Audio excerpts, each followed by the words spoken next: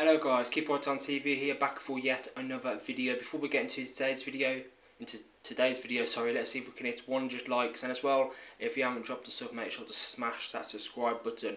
So in today's video, we're going to be bringing you guys a video on Birmingham City's annual wage bill and the current highest earner at Blues in the 23/24 season. So here we go. Now, you might be thinking this is actually this is not important news, but I'll tell you why it's important news later down the line, to be fair. It just goes on to talk about John Eustace. So here we go. These are the players that Blues have brought in this summer transfer window. Dion Sanderson, Lee Buchanan, Ethan Laird, Christian Bielik, Tyler Roberts, Koji Miyoshi, Keshi Anderson, Cody Drama, Emmanuel Ayew, Ali Burke, Jay Stansfield and Sirike Dembele. Leaving the club, Chong, Bellingham, Colin, Cosgrove, Dean, Deeney, Graham, George Friend, Williams, Nico Gordon, Zach Jaycox.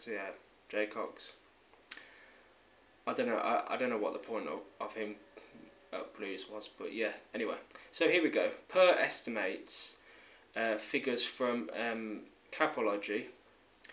Birmingham have one of the more modest weekly wage totals in the second tier, with 197,962 as their total weekly payroll, which works out at an average of £7,070 per player over the course of the season. That means that they have an annual payroll of £10.294 million, an average of £367 and 643 yearly per player.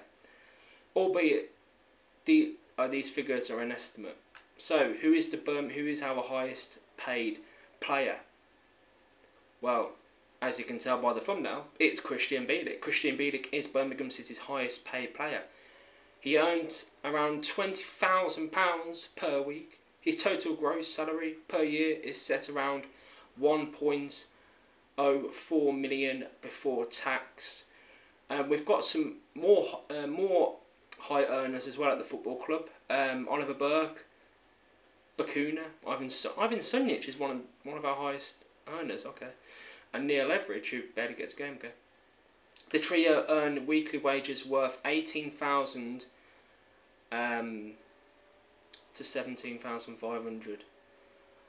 Obviously, that's nowhere near the wage budgets of like a Leeds, Southampton, Leicester City, because of course the parachute payments. Now, Christian Bielik, £20,000 per week. Does he deserve to be our highest paid player?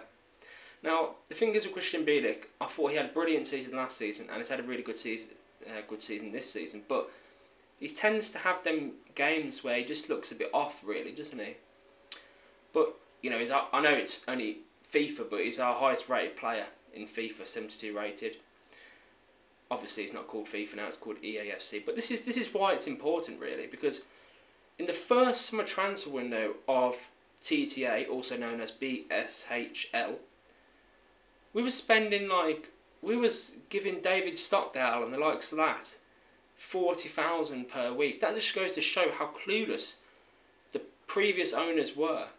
These owners actually know how to run a business. I know a football club is not a business, but they know how to run the football club, and they know how to, they know how to run a football club financially in the right way without crippling it, like the previous owners did. Well, nearly did. I mean, we had to sell players to save ourselves, apparently. So yeah, do you think I'm a bit surprised it's actually Christian Bielik who's our highest earner? I thought it would have been like a Sirike Dembele.